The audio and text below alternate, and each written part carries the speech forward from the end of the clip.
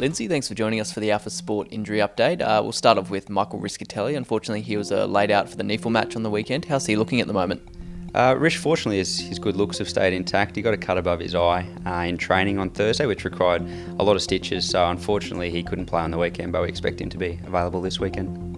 And in that knee full match, Brad Shear came off during the game with a hand complaint. Can you give us an update on him? Unfortunately for Brad, he suffered 3 fractures in his hand, so that saw Brad have surgery on Sunday and he'll miss an extended period of time. We'll consult with his surgeon in the next couple of weeks and formalise a more of a return to play date in the coming weeks. And then Braden Crosley also had a bit of an injury in the game as well. Braden injured his hamstring in the game, so unfortunately that sees him rejoin rehab for a period of about 4 weeks.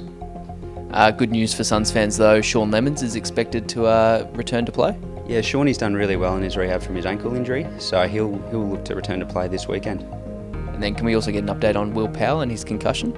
So Will's also tracking pretty well. He'll rejoin full training this week and hopefully be available for selection as well. Perfect, thanks for the update, Lindsay. No worries, Josh.